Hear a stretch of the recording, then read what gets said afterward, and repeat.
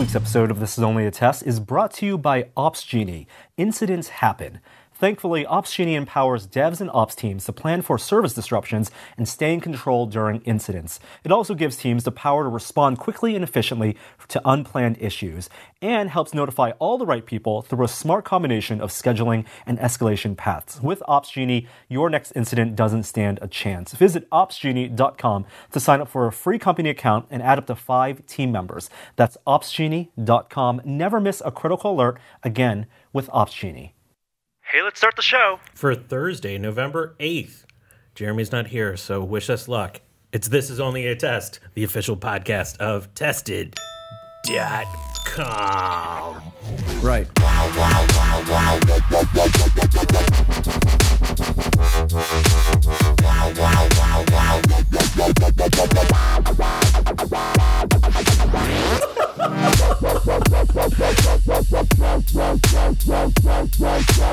Look at that fucking squirrel on my bird feeder. And then suddenly, the Enterprise D's bridge. You know, I learned something from last week's show. What William. did you learn, Kishore Hari? I learned that the laugh was Gary's laugh. You know, I've been on the show for like 3 years. First time, I'm still learning things about the intro song that plays. A laugh that evil can only be Gary's laugh. Welcome into This Is Only a Test. As I mentioned, Jeremy's not here, so we've already lost half our audience, if not more. Yeah. But, you know, there's a lot of people who are going to be really excited to see me here, I know. Hi, fans. And all of those people exist on YouTube in Yeah. the comment section. Will Smith is here, while Norm is still out being... Paternalizing. Yeah. Is that the verb? I think so. He's dad-splaining. Dad-splaining. Yes, I love it. I do like that. And we have a special guest this week. It's Trace Dominguez. Hello, that's me. First time on this podcast, It right? is my first What? time on this podcast. Yeah. I've never been on. You should come on. Well, I did. First and last time on the podcast, Oh, all in dang one it, I day. It's already going to be blew it. amazing. had a good run. You're going to learn that we kind of create like sort of a weather system of male funk in here in this room. So it's sort of, I think you'll realize, 2 hours in that there's all sorts of mistakes. There's on no this podcast. vents. Well, that would be, bad for audio, right? You should Having all put that vents in air. here. I feel like this is a safe room that has been turned into a podcast studio. I've gotten really good at working in rooms that get very warm as they're closed. Like I don't know when what I that when I, means. I don't when know I if- play yeah, games I on don't know. Twitch, I close the door to my office, and we sure. we have central heating but no central air. So 2 giant computers with huge CPUs and big video cards running to do the streaming stuff, and it gets Quit to bragging. be 90 degrees Yeah, in and about 40 minutes. You're also framing this as a skill of some kind, and I don't think that's what this is. I think you just walk into a room, and it ends up It being just hot. happens to be you say hot in I'm full there. of hot air. Well, there's that too. Yeah, well, it's well established. You left that out of the things that make hot air in the room as well. There's like That's the true. 2 computers, and there's all the GPUs, and Well, then there's just you talking to yourself. We'll get to Will hotboxing momentarily, but our guest, Trace, is here, and we should get to know you. Trace, you've appeared on a few tested videos. I have been in a few tested videos. I've done some building with friends, some Lego building. I did one with the blue Volkswagen Beetle, which is now sitting on my shelf. I love it so much. Did we do the Sandcrawler? Did you come for that one? I don't know. I that don't a think so. Norman- No, that I had been a didn't. Normandy I didn't come race. for that one. You were in an episode of Off-World where you I talked about was. Space Camp. I went to because Space Camp you when I went was a to Space- kid. Ooh. Yeah, and so they talked about the movie Space Camp, and we all watched it. Simone and Ariel Waldman and I. So, But that was Trace fun. is known on the internet. How do people know you? I used to do a little show called D News, Discovery News, and then that changed the name to Seeker eventually. So I helped create that show in 2012 and been making science videos ever since. All right, get ready. We're going to play Get to Know Trace in 5 questions. So- Da-da-da-da-da-da-da. oh, that's a good theme song for that. It's a pretty good song, yeah. Yeah, thanks. So, because you mentioned producing all these shows, how many shows have you produced, Trace? Individual episodes? Sure. Gosh, I know I've written more than 1,000. I know That's I've too been much science. in as many as 2,000. In terms of number that I specifically produced overall, probably in the hundreds. Did you ever consider just doing the shows without writing them? Because that's what we do here. You know what? I did consider that, but I was always afraid I would do exactly what I just did. I would mess up the numbers or the data, and people get really mad when you do that on science videos, which totally yeah, makes sense. I I can see get it. that. But come on, cut me a break. I did a lot of them. Sometimes they mess up. I did Google you to try to come up with these questions, and then on like the third page of results, where you get the best results on Google, there was somebody that's like complaining about a video that you did about CrossFit. Yes. And they emailed you. They're like, we have emailed the host and writer, Trace Dominguez, to get an official response on this slander against CrossFit science. And I was like, wow, this is probably totally full of shit. We ended up pulling that video down because they threatened to sue us. Because it turns out CrossFit is not just like a type of workout like Pilates. It's also a registered trademark. And it's a registered trademark. So they're like, you're infringing on our trademark by using our name. But we were quoting this science study by one of the National Association for Sports Workouts or something like that. And they had studied CrossFit, and they said, well, it can cause all of these things, and you get a slightly higher rate of injury. It was a really small sample, but we were talking about like the question of whether it is dangerous or not. We ended up saying like, yeah, it can be potentially, but you should probably do this. And then we ended up going through their CrossFit manual and saying like all of the things they were refuting were in their own manual. Well, so. I look forward to the lawsuit coming in the coming days around this podcast. It's going to be really fun. All right, another couple questions. Do you even fife, bro? I super fife. Yeah, talk about that. I should have brought my fife. Yeah, so I used to work in college at a historic site called Mackinac State Historic Parks, northern Michigan, an island between the peninsulas. And it was a fort built in the 1780s, but we were portraying the 1880s. And I was bored a lot because, you end up talking to people, but if you're there from May until October, sometimes it's raining, people don't show up. And I like music, so I started to teach myself these historic instruments that the soldiers that were there would have learned to play. And one of those was the fife. It's like a flute. It's got 6 holes in it, and it's really loud. So where does it fit in the recorder melodica scale? Give us a range from plastic recorder up to Captain Picard inner light. So Captain Picard played, I think, the tin whistle, which I also can play, also known as a penny has a real whistle. name? Yeah. And so it's also got 6 holes. It's played very similarly to a recorder, but the recorder would be like a step up because it has another hole in the back. The recorder has a hole under your thumb. Does the recorder have a reed, or is it just using like a whistle-based system, just like the tin whistle is. And then when you add that extra hole in the back, you get slightly more range. So the recorder is a little more complicated. The fife has 3 octaves of range. I think it's a B flat fife, the one that I used to play, because that was the one that they would have used in the Army for signaling.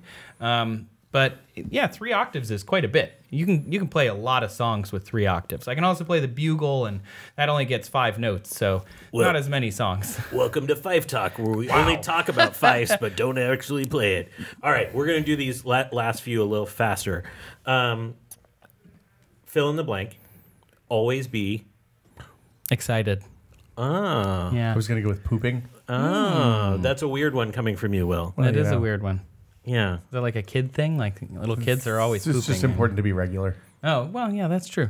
Okay. We were going for testing, but okay. Oh, right. Yes. Oh, that's going the right for answer? testing. Oh, Yeah. darn. I went with excited because that's kind of my thing. That is your brand. Yeah. Oh, electric scooters or electric skateboards? Scooters. Oh, I'm sorry. That's wrong. It's electric unicycles. Sorry. That was thank you. I've never unicycled. I honestly I did that don't one know for how to Will. At the shop, unicycle. I can teach you how. It'll take Oh, my God. 6 weeks. You'll break your knees a couple of times. It's Oh, really that painful. sounds horrible. But fun once you get going. One of my best friend's dad, growing up, he used to unicycle to the mailbox, which was across a 2-lane like road, one of the main thoroughfares in our small town. So he would unicycle across, get the mail, like roll back and forth while he waited for traffic, and then unicycle back to his house. It was like 40 feet. I don't know why he did it. I think he was showing It's practice. I'm going to It's tell really you, good. if you ride a unicycle around San Francisco long enough, eventually somebody will throw a mostly full can of Coke at you. Has this happened? This sounds Yes, that's the thing autobiographical. that Like happened. regular Yes. Coke or Mexican Coke? Diet. Ooh, Diet diet. Coke. A can of Diet Coke. Oh, Well, I'm that's sorry not that bad I then. did that then. 2/3 of a can. Look, I was riding my electric unicycle up to the Whole Foods to get some kombucha, and who would have thought that some monster would say, "Get off that unicycle, you effing hippie," and throw a Diet Coke at I you? think kombucha is like last year. You should be getting matcha. Well, this now. was 5 years ago. Oh, got it. So I was ahead wow, of the you were curve. really ahead 5 years And ago then. that Whole Foods over on Potrero Hill. Yeah, that's They a were nice early Whole on the Foods. kombucha. Yeah, Yeah. Well, I'm You not know, even kombucha gonna- is just like apple cider vinegar, though. It's right? gross. Yeah, it's really Yeah, disgusting. it is gross. It's not I'm not good. even going to ask the last question because I What's the think last one? I can look the at last this. one was going to be we surveyed 100 people and what do you think the percent of time that Norm looks at his phone during the day is? That's like 96. Gosh, Definitely 85% of the day. 85%. Of his waking hours, because at night he's not looking at it. Are we Yeah. not? We're not Are counting. you sure about that? No, I've never been around him when he's Yeah. asleep. Actually, I've never seen Norm sleep. I don't think he sleeps. I'm pretty sure he doesn't. We thought he was a robot for a while. He. You know, You surprisingly, mean you don't anymore? Because I'm still not convinced. I mean, theoretically, he's made a human child. I need to see that baby as Yeah. proof of not robot. I need some genetics. Oddly, the answer is 110%. I don't know how that's possible, but that's what it came out at. You know.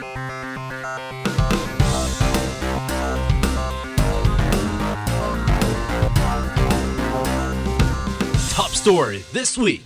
All right. We haven't talked about Halloween. No. Even though you recorded a podcast last week, you didn't talk about Halloween and all the Halloween goodness. I just work here. You were in a post-candy glow. Jeremy made the list. I didn't All get right. any candy well, for we're this talking Halloween. about Halloween. Also, How did you not get candy? I don't have children around. I think we recorded it before Halloween, actually. Okay. They just released it after. Look, this whole podcast industry's It's a made of racket. lies. It's Lies. just a racket. Guess what? It's not Thursday for us. Oh. What We day don't know is what it? happened. It's- I don't know. I have what a day it is. prediction. I think Jeff Sessions is going to resign on Wednesday morning.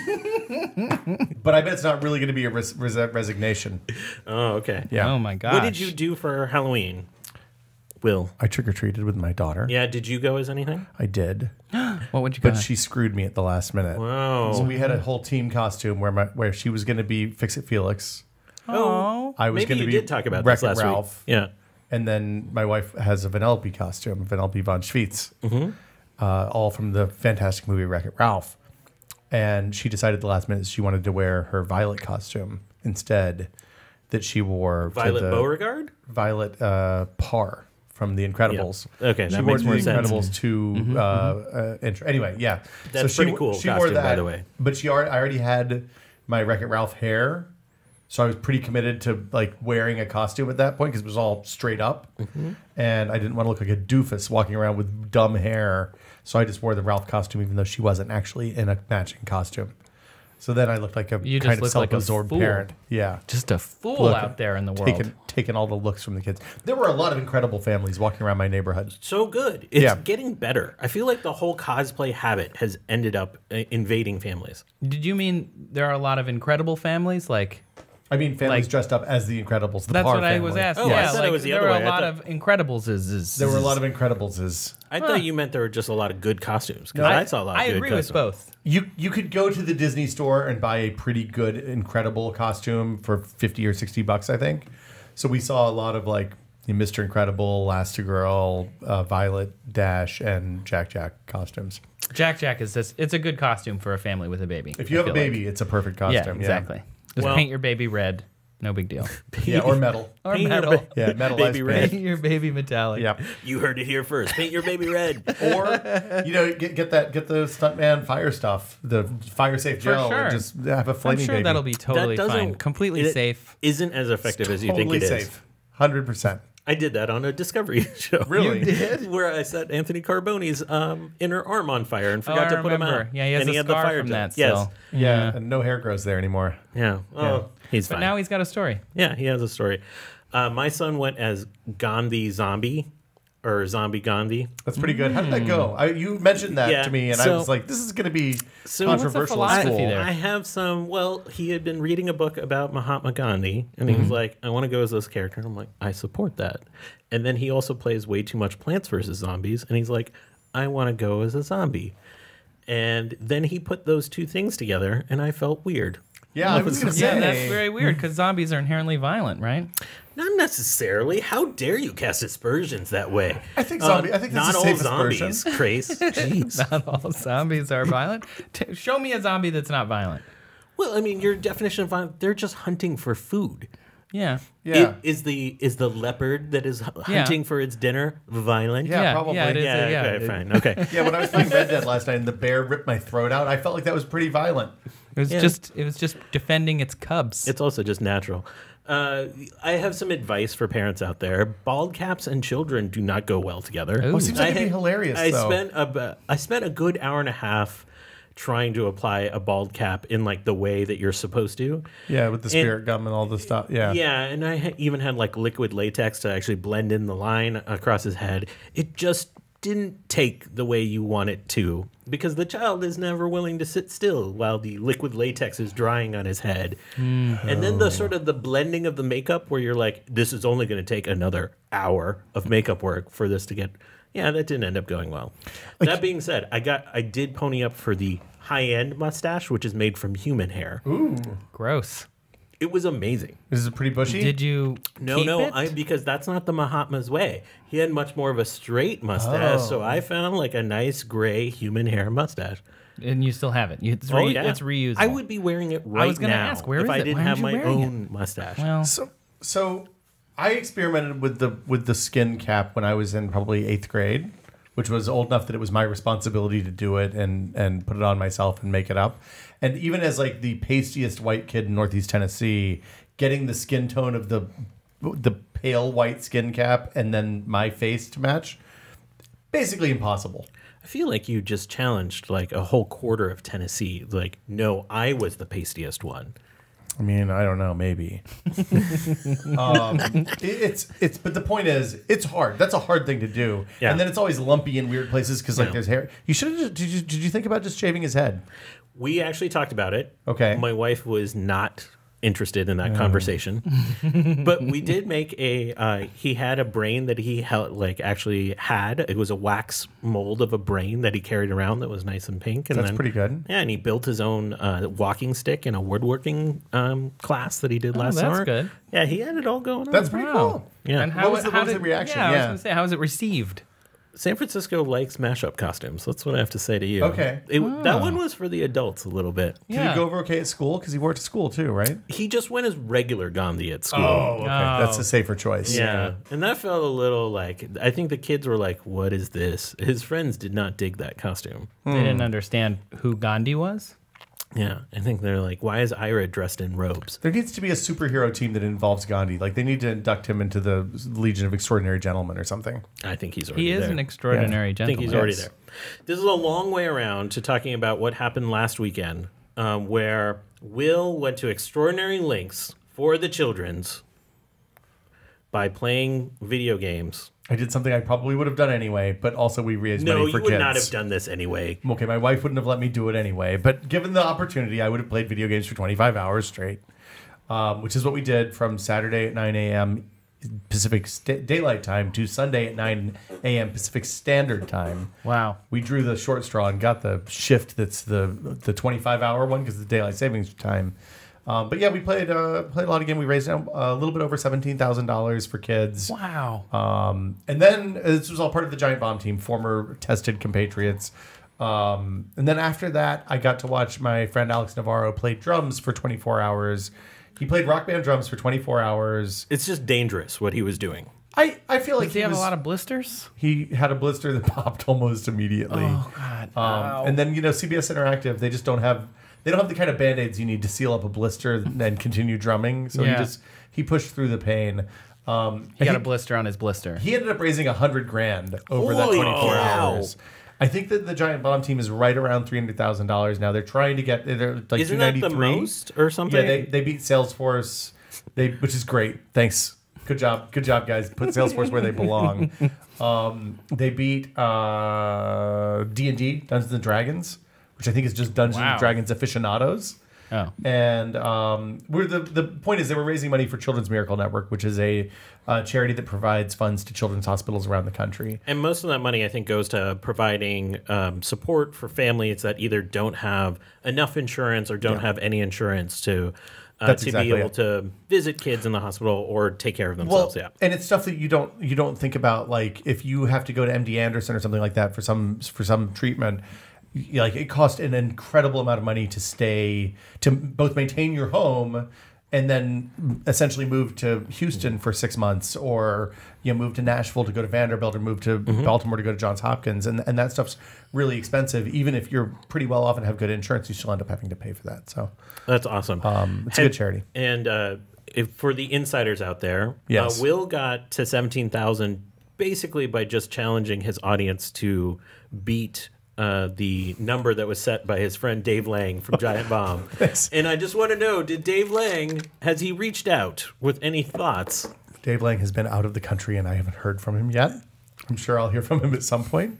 He never keeps his opinions close to the chest. Donations at one point, Trace, just basically kept saying, like, this is all not for the children. This is just against Dave Lang. We want to screw Dave Lang over and get more money raised than him. Does Dave know this? It remains to be seen. I sent him a message. I was like, I want you to hear this from me. Friendly hello. Yeah. Hi, Dave. Hey, How something are you? happened when I was real tired. And By the way, if you have a lot of Twitter messages that say "spite Dave Lang," Yeah. Don't check your DMs for a bit. So Dave is the CEO of a company called, or C something O of the company called Iron Galaxy. They do a lot of, they make a lot of games and do ports and stuff like that as well for other people.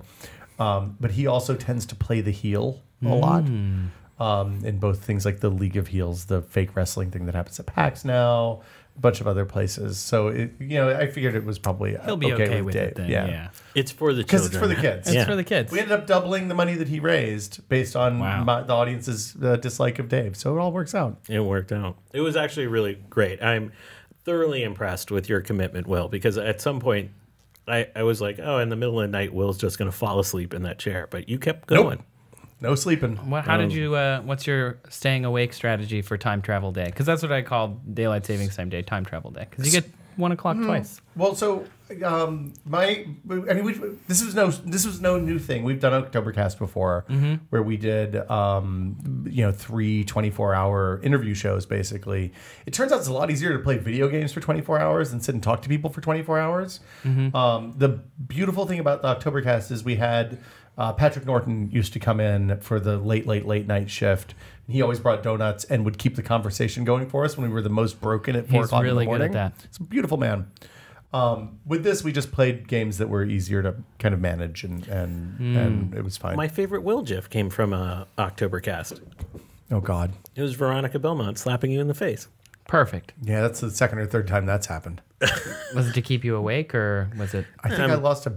I'm pretty sure you lost it. No. I think that was if we reach this total in the next before Veronica has to leave, she'll hit me in the face. Ouch. Yeah. But sacrificing your face for the... She didn't pull back. Was this either. for the kids as well? This was for that year was maybe.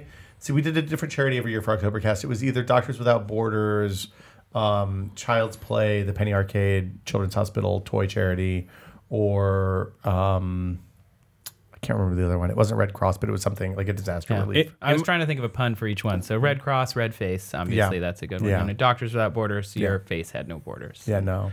She didn't pull back. Like she didn't like when Norm hits you in the face. He checks his swing a little bit. But Veronica just really let me have it. What kind of show are you guys running here? Hitting each other all the time? We're looking at a high-speed camera. And Oh, Norm hit okay. me. Oh, yeah, that's always fun. I just imagine that when Veronica hit you, she just went, Comcast cares, bitch. That was before that, wasn't it? Maybe no.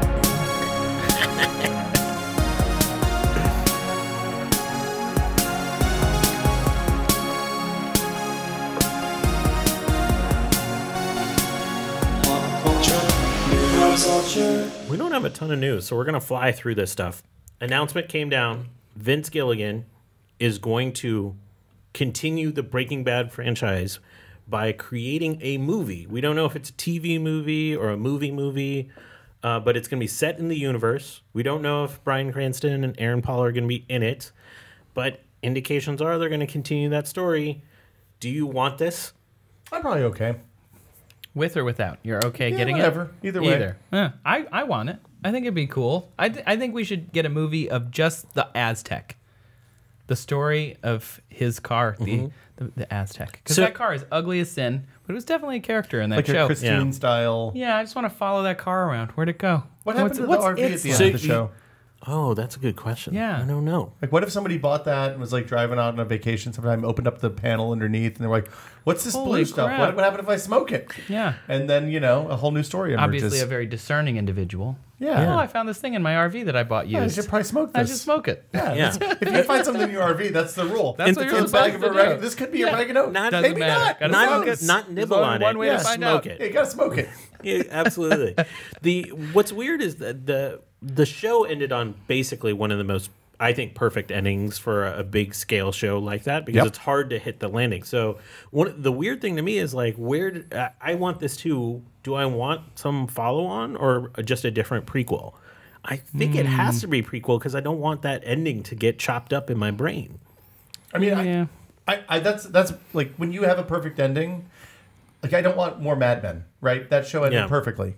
I don't feel like there needs to be more Breaking Bad. I think I mean, if you're going to do prequels, that's fine, but I don't want to know what happens. Some kind of side stories. Yeah. I mean, you have Better Call Saul because the character was so good you could follow them further. But what other characters could you follow further in Breaking Bad? Like, you could follow Jesse, I guess, but I think his story sort of. Did we get the full like formation of the Gus Fring gangs? Like, I mean, that's the thing is you could do a movie about one of the season villains. I haven't stayed in touch with Better Call Saul, so maybe all of this is happening. We just don't know it.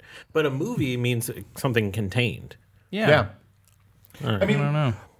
there are gaps in the timeline of that show that you could fill with a 2-hour piece, but I don't. Like him learning how to teach chemistry, like going through teacher credentialing. I would be into that show. Yeah, that sounds great. People are going to line up for that one. I know. Big lines on opening night. Like him learning, I really need a glass bottom. Oh, This is what you use a round bottom how do glass you end up for. with above flask. Erlenmeyer as a name? Yeah, and just like a real exposition on that. All right, moving on. There's just a couple other stories in pop culture. American Vandal, which we've talked about a lot on this podcast, was canceled. I think, yeah, it's shocking. It's shocking. It's almost as shocking as the opening to the show. I feel like they should do an American Vandal wrap-up show about itself getting canceled. Well, you know what I want? So I've been listening to The Good Place, the podcast, which is the official podcast of The Good Place. So good. Mark Evan Jackson has the best voice for all podcasting. Like, all other podcasts are garbage, basically, when compared to one hosted by him. But no, that like I want that kind of podcast where they go through and break down each episode about American Vandal, because I want to know more about how that, like the making of, like how they did that show. I'm really bummed that it's canceled. I think that the second season is probably better than the first season, and that's really saying something. Yeah, worth it. I haven't watched it. I just watched the first season. The only reason I hadn't watched it yet, if you watch the first episode of the second season is one of the shittiest episodes of TV I've ever seen, and it's fantastic. It's really brilliant. that really turned. Okay, that sentence. That was where I mean, expected it is you to end up. literally the shittiest episode of TV I've ever seen. Okay. There's a lot of poop. And you've watched South Park, so we're talking about a lot of Way poop. more than South Park. I think I've thought this for a while. I think poop is the new sex. You know, they used to say sex sells. I think we're kind of like, oh, well, maybe not anymore. I'm not saying poop sells, but it like gets people excited. And, you know, people talk about poop a lot on TV now because it's more taboo than talking about sex. Every generation has to open up new frontiers. And this one is... And the Gen Z post-millennials are the poop generation. I guess. Well, we have a new leader in the clubhouse for title of this episode. Thanks, Trace. And just a general question. We're entering the holiday season. Mm-hmm. It is upon us, which means everything that comes in terms of TV is about to be wailed upon us. Charlie Brown doing everything. Sure. Grinch. God, we're getting There's another more Grinch movie. posters. Yep. Is Don't it a like live it. action Grinch? It's No. another animated one.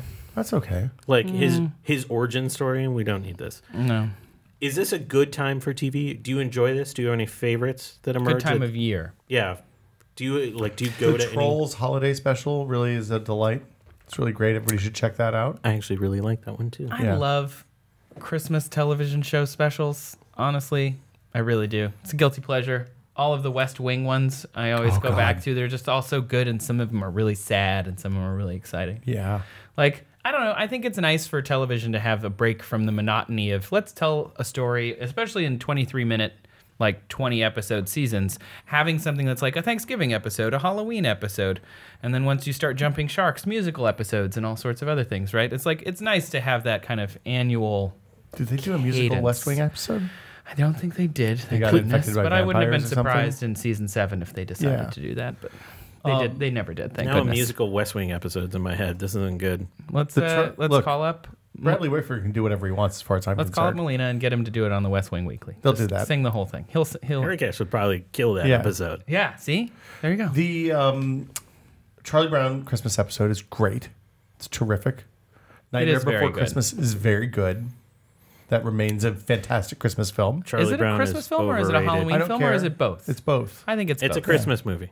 I think It's a I Christmas think you can movie. watch it both times, though. You can watch it on Halloween and be like, I'm ready for Christmas now. I'm gonna watch Die Hard and Batman Returns, both. Both great classic Christmas movies. Yeah. for sure. Yeah. I'm a big, Lethal Weapon also starts being at Christmas I time. don't love that one for Christmas. It's not a Christmas movie, But but it is a poop it does movie. start at Christmas. It has one of the best toilet scenes I've ever seen. Yeah. Absolutely. All of these movies that you're referring to, well, most of them, we're doing in my Alamo Science series. So we have Plane, Trains, and Automobiles this month because it's the best Thanksgiving movie in existence. Then we have Die Hard, Gremlins, and Home Alone next month. That's pretty great. It's not so bad. Man, I have to get back to you about that, actually. Yeah, you do. I want to be on that. Planes, Trains, and Automobiles is fantastic. I've never seen it. Oh, I know. I'm You're in sorry for to a derail the treat. I'm getting up and conversation. leaving this room. I want to see it. I've just never sat down to see it because I'm not just going to watch it myself. I want to watch it with people who appreciate it too. Okay. Even though I haven't watched it, so I'll I be can't right remember. over. what's the science in Planes, Trains, and I Automobiles? don't know, Kishore? shower rings? Okay, fair. That works.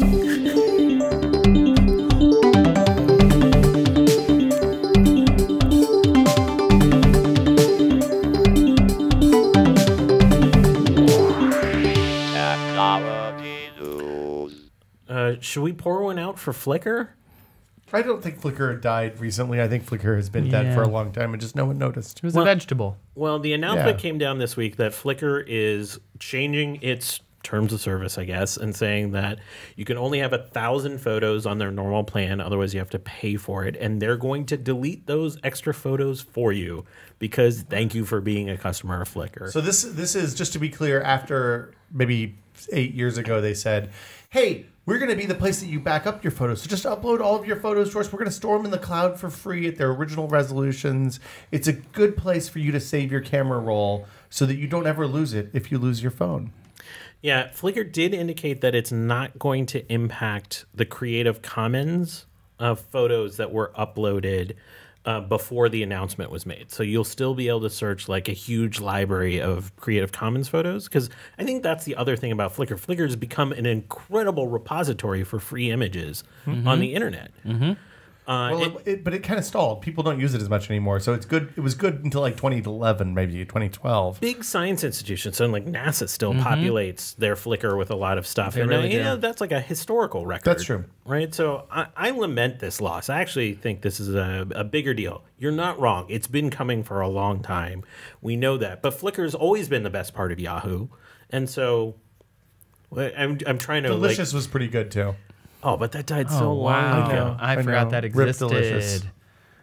God, do you remember when man. bookmarks were a big deal? Yeah.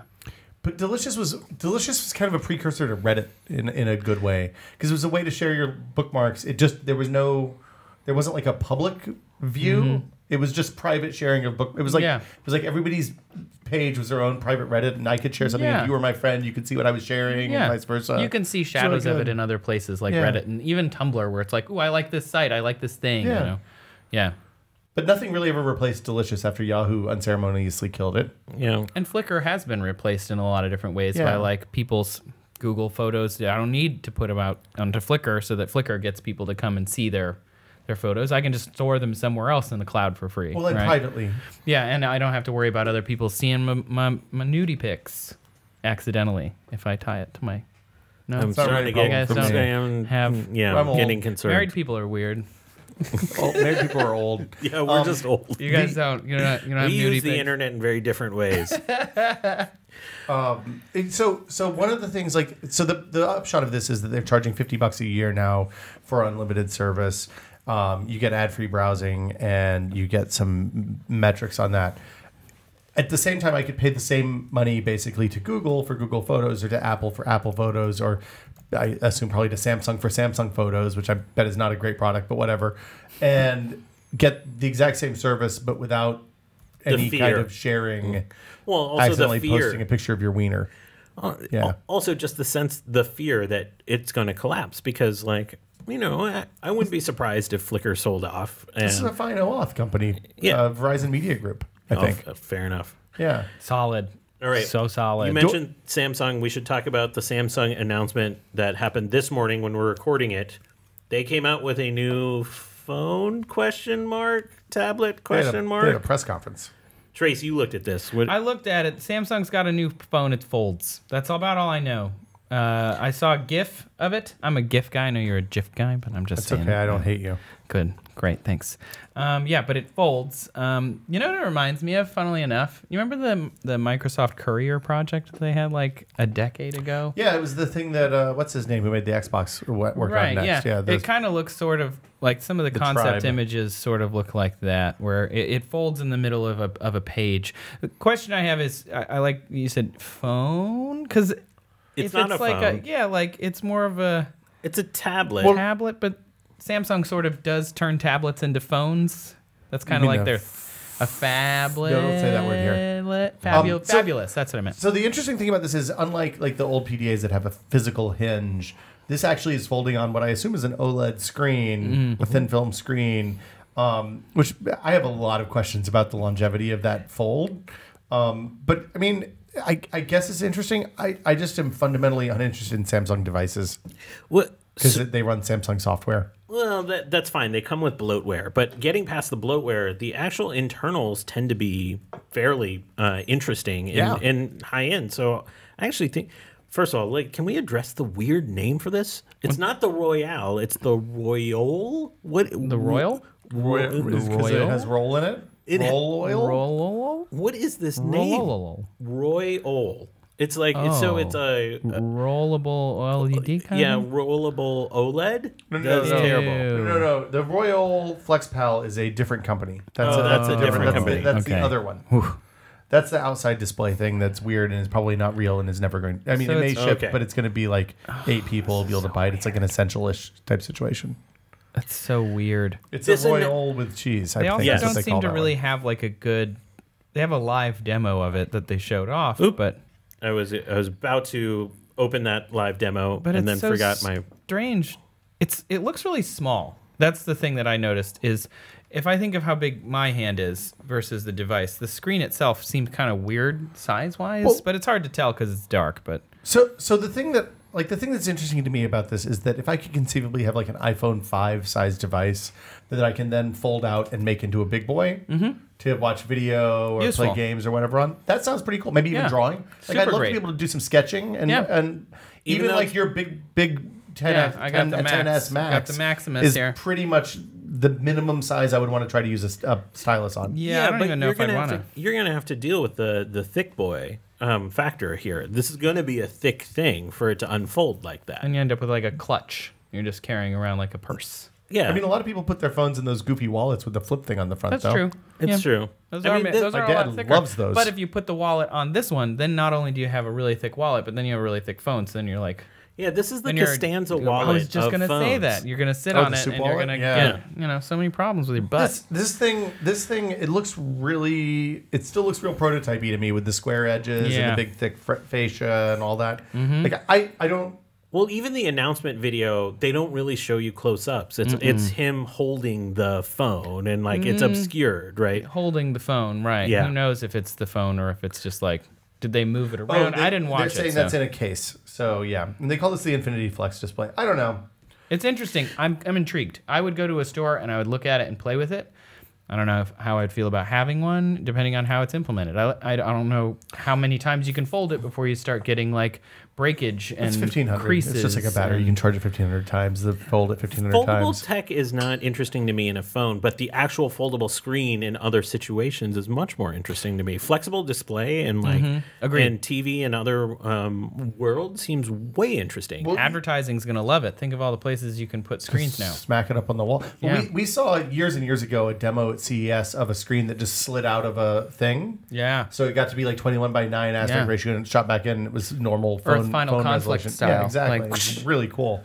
The other thing to note about this is because it's flexible, the screen actually can't be covered with glass. So glass is really nice for screens because it doesn't scratch very much. It's really robust and it doesn't get hazy in sun and all the things that happen to polycarb and polymers over time.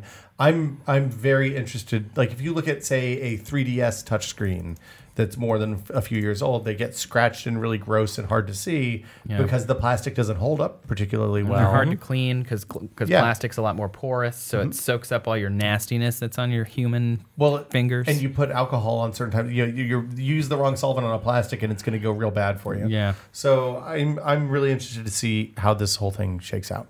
Yeah. Chrome is furthering its commitment to no obtrusive ads. I think Chrome, the latest build, actually actively blocks intrusive ads that try to pop up windows and autoplay in some cases and disable them. Now Google has announced that they're going to take that a step farther by fully blocking sites that keep doing this and violate this idea of what a good ad experience is. And the question that brought up in my mind, so hooray, because Yay. the web experience, I think particularly on our local newspaper, is one of the worst sites on the internet, the San Francisco Chronicle. But are you comfortable with this going this far, where it's going to either issue a warning about pages that do this? Yeah, if this is how you get people to stop doing shitty full page ads that take over your screen and take over your, do bad things or run malware, like actually mine for Bitcoin or Ethereum on your computer while you're checking their hot takes. Yeah, fine. Let them burn. This will get the. If this doesn't affect change, nothing will.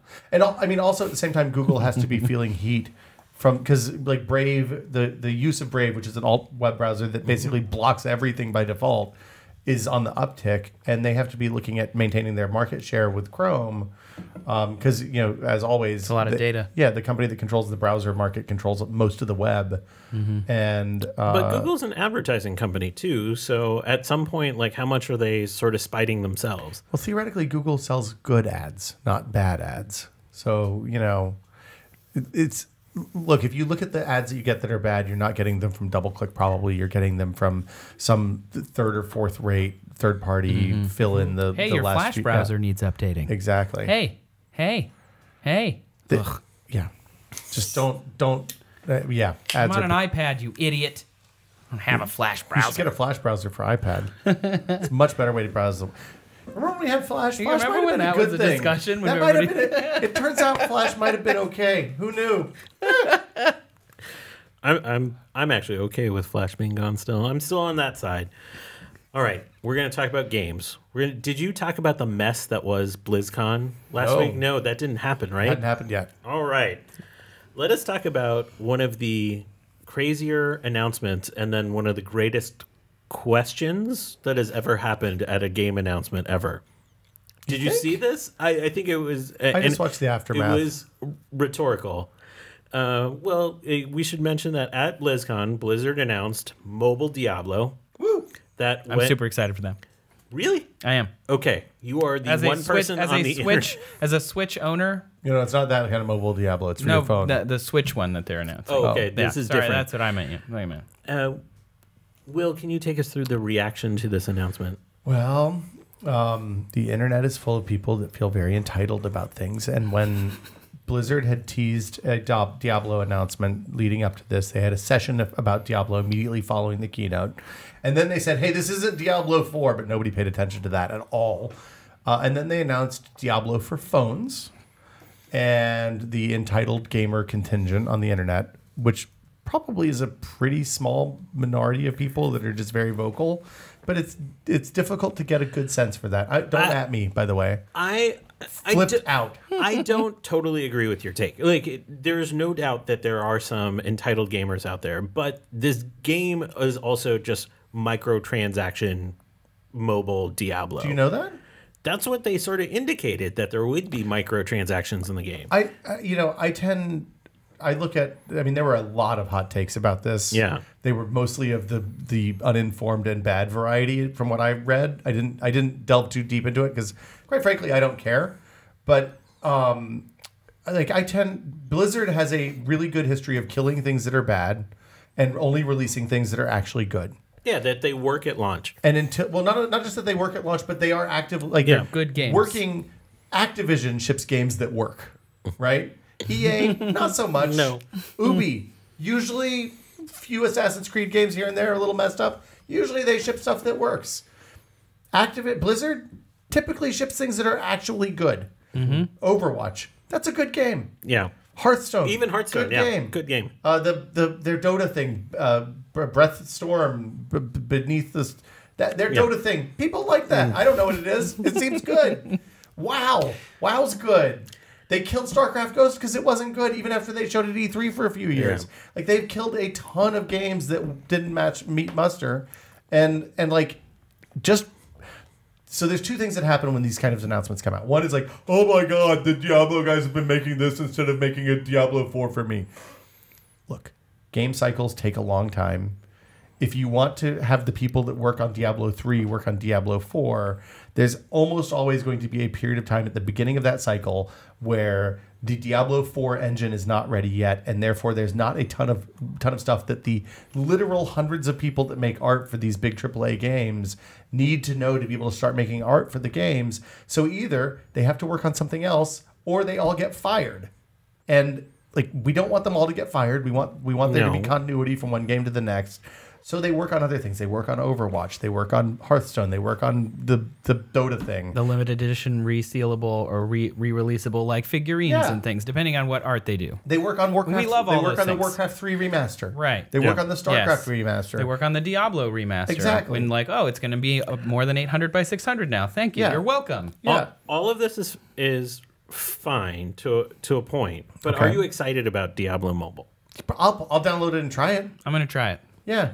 I gotta say, I'm not super excited about it. I played doesn't- Animal Crossing for like a month, and then I decided to stop playing it on mobile. But I wanted to try it. I played Dungeon Keeper for a couple of months. Yeah, I did too. It Yeah, was that fun. game wasn't good. That It was game a was bad. not good. It was a bad early mobile microtransaction game.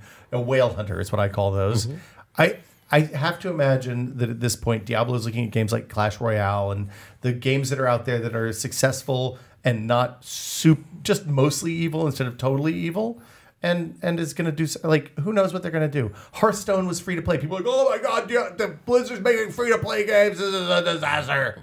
And then it turned out to be more or less okay. And I think people might not be estimating the number of people inside of Blizzard who likely agree with many of the people outside Yeah. of Blizzard. The people who are telling you that this mobile game is the future of Blizzard, which I don't think I heard. don't but believe it's like, that. yeah, I don't think anybody who actually works at Blizzard also believes that. But likely the marketing department wants you to think that, and the PR department wants you to think that, because they're not going to like say, hey, we're going to release this shitty game. I don't think you're going to like it, but you know, we can just we release had to have whatever an we want. We announcement. can put anything out there, and they're those gonna chuds put will it buy out. it. They're going to buy whatever we put out there. They're going to put out a game. Look, They're we're going to gonna put the get force of their Just company all the behind it. whales. We're going to get all that big whale money. We're going to get all them. We're going to be buying Diablo hats and Diablo staffs, and we can get a head of what's his name, the guy that sits in the town and then sucks all the souls out of people. And Oh, you can mean get Chad? Chad, the Diablo man. Chad, the Diablo guy. Yeah, you can get the Diablo hat for your pet, and he's gonna walk around. Then he's gonna be the devil, and Bobby Kodak's gonna be in this game too. It's real good. You'll like it. These gamer impressions are astounding. I am. Just to be clear, that was a marketing department of Blizzard impression, not a gamer impression. Okay. Just to clarify, I just want to be clear on that. But likely somebody got fired because of this already. Well, or at least reprimanded. Unfortunately, Well, there is a rumor. Some executive, there is you know. a rumor out there that Kotaku put out that Diablo 4 is actually in the works. And they had initially said it was going to be released at Blizzard. Of course it is, Of right? course Diablo 4 is in the works. So, Hey, we got this really successful game. Should we make another one? So they, 40 million people bought the last one, but I don't know. Let's just see if we can get 99 cents each from like 300 people. Let's put it on a phone first. Yeah, see if I that mean, works. The phones are all the big doings. That's where all those big games launch now. Everybody's got a phone. I have a phone. I have made mistakes. Look, no, they're gonna make Diablo 4. Yes, Their leak was that Diablo 4 was going to be announced at BlizzCon and got pulled back, and then Blizzard reached out and said that's totally false. But we are probably going to get Diablo 4 next year. yeah, and also a lot of materials that were part of the Diablo 4 teaser probably rolled out. It was smart of them not to roll out a Diablo 4 teaser after announcing the mobile game. Probably. That's probably smart. Yeah. I'm going to go against my better judgment and do one more gaming story. Ooh. I can't wait to hear the marketing department on this. There are rumors out there that PUBG, Will's game of choice when it comes to Twitch I streaming, like murdering people. is headed for PS4. Now, I think it's actually announced now, isn't it? Is it announced? It was a rumor yesterday because people had found assets on the PlayStation Network, art assets, but no sort of accompanying release date or anything else like that. I wanted to ask you, the reception of PUBG on the Xbox has not been good. The game is a little laggy. The game is suffers deficiencies compared to the PC version. It's improved greatly since it was launched a year ago. But it had a rough go to start. And compared to something like COD Blops Blackout, which was designed for the console first, it seems like it still has a fiddly UI and stuff like that. It's not a and great not that port. the PC version is perfect by any means. It has its own Hashtag problem. fix PUBG. What do you think about the launch on PS4? I Are think you it's great. excited More about people it? playing PUBG is better. I think they should make it free to play. I think the whole world should be able to play PUBG. More grist for the mill. Oh, look at you. It's Yeah, talking wow. like you know how to play that game after 3 years of playing it. Only a year and a half, thank you. I'm a noob. But if you play it 24 hours a day, then you could argue, We did then not play maybe, 25 hours of PUBG. That would have been a bit much. All right. It's a little A stressful. bit much. Yeah. They did get that Like one 1 hour too tasty many. chicken. Only one. Only one, but it was worth Yeah, it. It we was got so a second. satisfying. We killed a bunch of zombies in one too.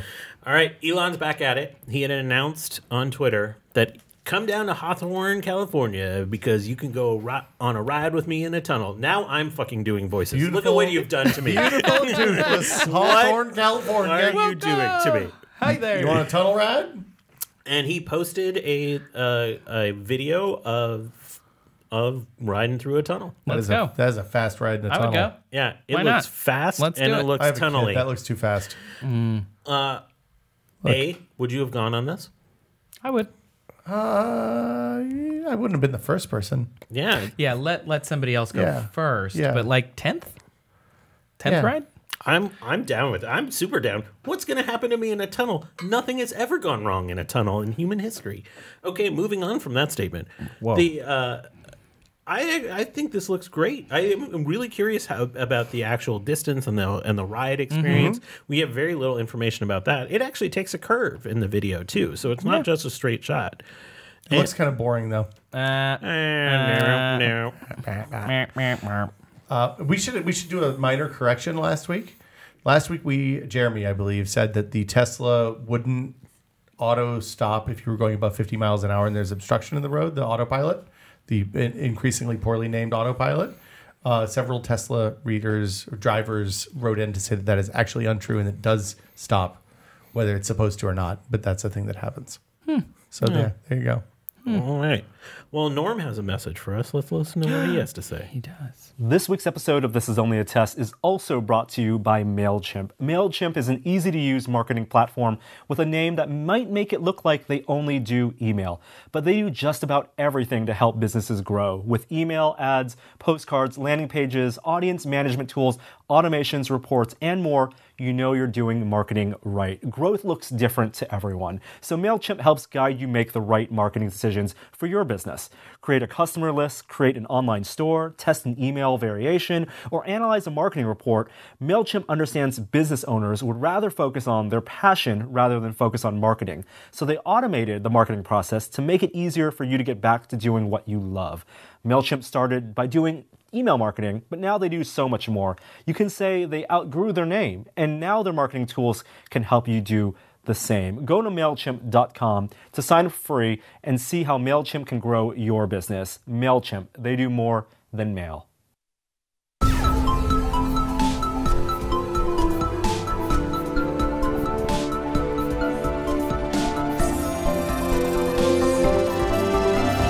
Now it's time for a moment of science. You know what I'm really excited about? We got three pretty sciencey people here. Yay, so nerds! this is like such a departure where Norm and Jeremy go to sleep for this section. I love science. Yeah. I read Let's a lot talk of about Wikipedia, it. I heard. So let's give the listeners what they want and talk about politics and science. Yay! Well, coming off the midterms, we had a lot of scientists run for office, a lot of changes because of this. So we're not actually going to talk about the midterms per se, but what we think some of the effects are. We had about 20 scientists actually run for office. Most of them got eliminated in the primary. About 7 or 8, depending on if you consider a dentist a scientist. I think I dentists, think so. they're I a think doctor. so. I think I that think counts. so. They get a lot of shit out there, so I'm going to say yes. Yeah, I'm going to go with that.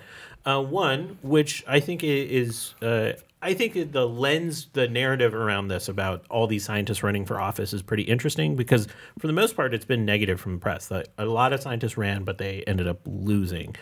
But having some victories in the funding apparatus, I think, is actually important if you care about scientists actually holding office. I think it's important that we have people representing science in the legislatures.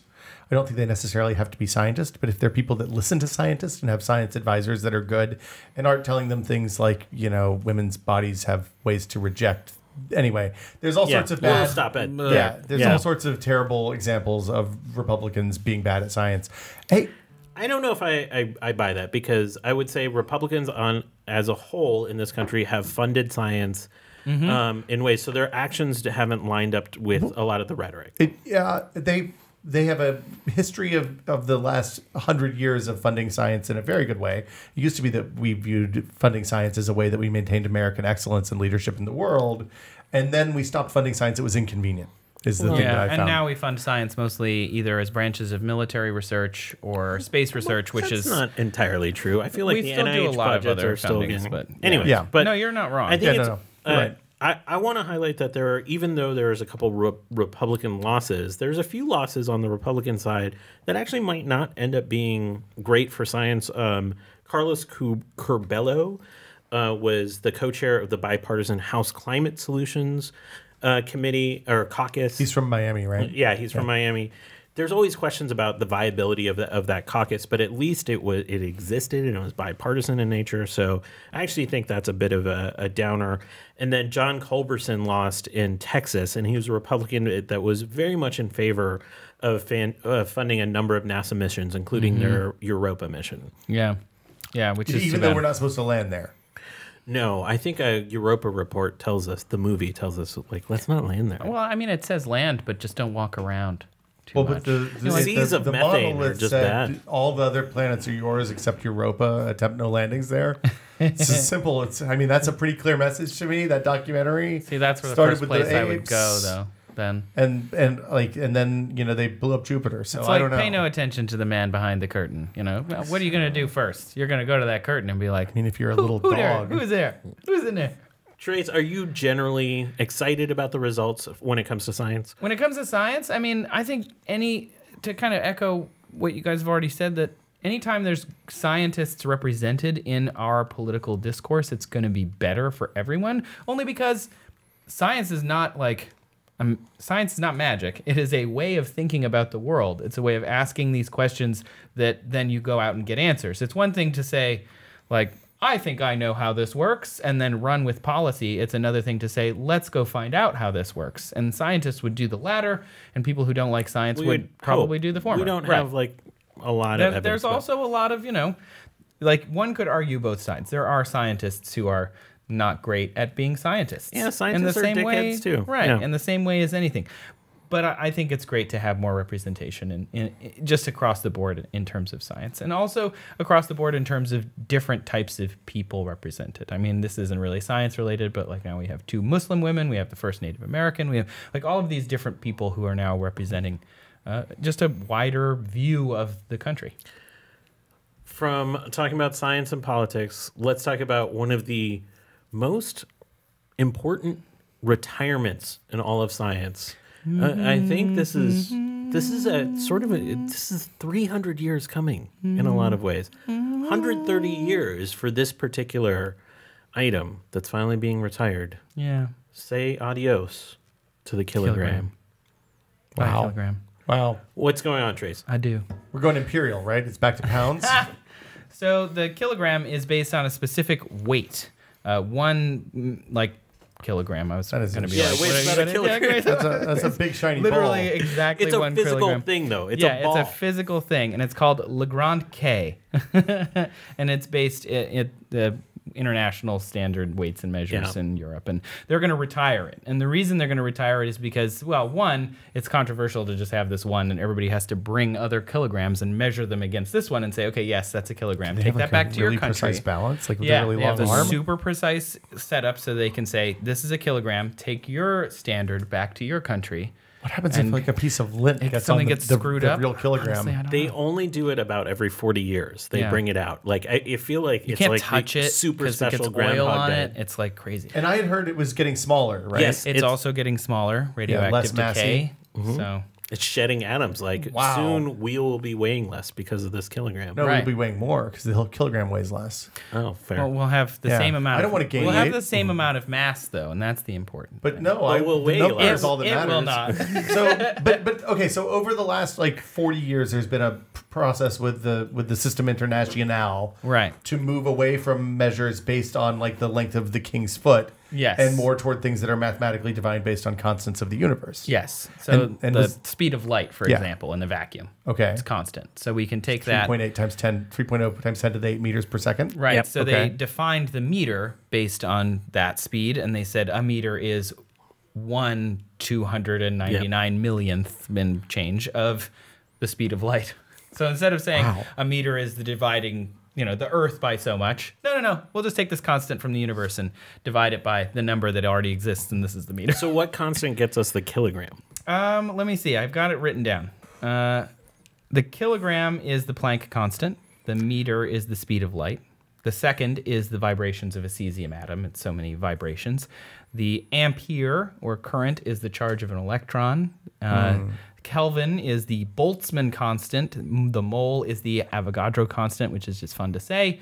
And then the candela, which is the one you never hear about, I feel like. Well, that's a luminosity measure. Yeah, that's and why. that's the efficacy of light of a specific frequency. This is according to the International Bureau of Weights and Measures. Yeah, that's funny. So I get Planck's constant, which is like, 6.63 times 10 to the minus 34, but I think it's kilograms meter squared per second or something like that. And so because kilogram is in it, they're able to use it to define what a kilogram is. Oh, you can go back out and work the other way. So what do you do with the ball? What do you do with the kilogram? Somebody's Just gonna chuck it in the trash, somebody's gonna right? take it home, right? I think, don't you want Sotheby's to put this up for auction? Yeah, gonna go I to- do. How It's great gonna would go to be the It this? belongs in a Smithsonian. museum. Kishore. More growly. I think It more- belongs in a museum. Thank you, gamer. I just think, the kids will buy it and you put it out there. They're gonna cut it into a bunch of equal pieces and distribute it across. So I like a just wanna see a- microgram? Yeah. I want to see a bidding war for the kilogram. Would you buy a shaving of the original No, kilogram no, and I- hang Is it it on a your precisely wall? measured shaving? Is it Yeah, like 1 very microgram? precisely, the most precise. I And then hate hang it those. on your wall with a picture of the like people do Here's with a micro- movies Could they you like. snort it? Like You, they, you people smoke love it. good You movie. find it Yeah, there. smoke Yeah. it. You're like, And I'm they going to eat smoke it. a little bit of kilogram, man. I'm going to get this. What's the kilogram made of? Is it like... Palladium iridium alloy. You probably don't want to smoke that. That would Yeah, be I bad. don't think that's bad. I mean- mean, it's Yeah. good for you. Maybe it'd be real good. It's yeah. real shiny, though. I mean, it's real shiny. It's very shiny. If you haven't seen it, look up a picture. It's very shiny. Yeah. I don't know how they took that picture without the camera being in the picture, actually. Probably long lens. Really? It's all lies. I want this to go up for auction. How much would you pay if you had endless amounts of money? How much would you pay for a kilogram? Well, if I have endless amounts, what does Well, it matter? okay, It's fine. either I'll give you. replica made. What's What a if you're fraction just- of an infinity? What I if don't know. you? What if you're just a usual old U.S. billionaire? How much got- would you put down for it? Let's say I 50 got bucks. How do you think you say a billionaire? Is pissing away money on kilograms left and right? No. You gotta hold on to that cheddar. No, you're right, actually. Yeah, but what you do is Okay, you okay. build a big lobbying organization and you get a bunch of people elected that are going to give you massive tax cuts at the expense of the middle class. Oh no. We're Fine. done with that. No, segment. we did No, that no, already. no. We Trace did it. Dominguez, please add me. I'm on Twitter. Oh my God, Norm's not going to let us be on this show anymore. He's off for another 2 I or 3 think weeks. I would probably, let's say I'm a nouveau riche billionaire, I would pay like $100 million for this, just because. You'd give why a not? tenth of your net Yeah, no, worth. I'm billions. We're saying I have multiple Multiple billions? That's So still instead of a tenth, maybe a 20th. Because it's like, there's only one. You know, This is a pretty good conversation your starter. car though. doors aren't going to go up like this for long if No, you're they're pissing away not. money You're on right. kilograms They're left and right. I don't mind which way my doors go, You're to gonna be have honest. just I'm too tall for doors. those other doors. You Oh, stand up, man. you hit You- your head. you- yeah. That's a stupid door. I don't care how many commas you have. Think of how tall your garage has to be to get a McLaren door in there. You're driving around with the doors open? No. You get to get it open without hitting the ceiling. Oh, got Yeah. it. That's a San Francisco thing. I Yeah, feel that's like. a- we have very we have short such things. San Francisco In the short Midwest, my garages. garage is so tall that you then. I feel like I just started a joke. Like You could have, that like, two- fish was but so you big. park a car on top of your Yeah, other you can car? park 2 cars on top, and then you can park your mama Those kids are down going to a buy dig. tall garages left and right. They And a want lazy 'em. boy on the They front can't get yard. enough of them. Yeah. The impressions again. All right, I'm going to transition us to another story, and then Will's going to track it back to trickle down economics somehow. So let's talk about alien asteroids. They're not going to save us, Kishore. Is Oh, mua mua. Yes, which is like that how you say it? Yeah. Oh, mua mua. Okay. which is a Hawaiian word for like coming from elsewhere or something Yeah, like that. I looked It's it like up for the video we did on it on Seeker. Colonialism is what the word is for. I can't stop it. So Trace, tell us about you did a video on this. We did What a is video this? about it, and we talked to one of the astronomers who discovered it, which was really cool, who helped kind of spot it. And it's an asteroid that's coming at us at a weird angle, so we don't know as much about it as we want. So the latest story is just they found out more about it. Well, it came and went. It's It gone. came, yeah, it zoomed really fast through our solar system and then Too took fast. like a left turn. Actually, depending on which way you're looking at it, it could be anyway. Took a turn and then sped back out again. Yeah. So we saw it just as it was getting toward us. So we mostly are looking at the back of it, if I recall correctly. And it was tumbling, is my understanding, It was right? tumbling, but it was tumbling in a weird way where it's like they think it's oblong and it's tumbling kind of. If you think of a disc that you're spinning in your hand, it was tumbling in that Is direction. it interstellar fidget spinner? Yeah, exactly. So that means if it's tumbling on the flat axis, then that means conceivably you could have had centripetal force pushing people out to the end, so it's like a Rama situation. Maybe, but they think it was long and thin, so more Interesting. cigar-shaped. And- But I mean, again, they only know what they've been able to bounce off of it, and I'm pulling this from memory, so it could be The thing I read incorrect said in that some like debate- most in of some our things. observations consisted of basically 1 pixel, and all of our stuff Yeah. was inferred from the luminance of that pixel Yeah, based so- Yes. on time. Yeah, so as that luminance changed, they sort of inferred that it was tumbling over itself. The reason we're talking about this is one of the dumbest stories in science so this year. stupid. It's because it's aliens, man. And because they think it's aliens. They're coming. Well, 2 Harvard astronomers published a preprint on archive.org that basically said, like, we can't explain why this thing is going so fast. It's going like 25 meters a second faster than it should be, meaning like it must have come from an extrasolar object and come in with some speed. We don't know why. One explanation is that it could be radiative pressure pushing on the asteroid, speeding it up. The idea of like photons literally hitting this and pushing it forward. So like a light sail with a laser from the home base. And that's exactly what they said is like, what if this thing had light sail technology on it? Would the math work? And that got translated to aliens. Holy 'cause- crap. Aliens put light sails on an asteroid. I mean, just to be clear, the reason they were having this conversation in the first place is because it accelerated in a way that was not explained by the gravitational slingshot of the energy Right. it lifted right. from A the sun when it gravitational flew around assist, it. right. Yeah. Yep. So they're just I'm- trying to yeah. explain a math inconsistency. Yeah. And they probably made like a kind of rhetorical mistake in their paper Yeah. to suggest this because it opens up this idea. But really all they're trying to do is explain this speed differential that exists. But I mean, I'm not going to talk about the Space Force. Arch. But, I think you just brought it up. But Just did. no. See, that's how it works. You say I'm not going to talk about it. I'm not going to say that the Space Force is an idiotic idea. But what if this is an Independence Day situation? What if this is the scout team to see if we're ready for harvesting? They're coming to take all of our water, man. Well, then somebody call up Brett Spiner and start Okay. working on viruses and get them to Jeff Goldblum immediately, right? Does anybody have on his, and so he can upload them to an alien device. Where- Does Mac? Does anybody have a 1999 Power Yeah. Mac working still? Can I we think pick you one could up? probably Okay. get one. Yeah, we can Okay. probably find And one. we This need is a fleet. tested. You can We do need that. a fleet of biplanes immediately, and Yeah. give them to Randy Quaid, not Dennis Quaid. Randy Quaid. Wait, it was actually the biplane that was just in the deleted scene, wasn't it? Yeah, I don't know. I can't remember. I'm pretty impressed with our knowledge of Independence I've watched Day. Independence Day a lot. I really like that movie a lot. It's very It's good. a fantastic film.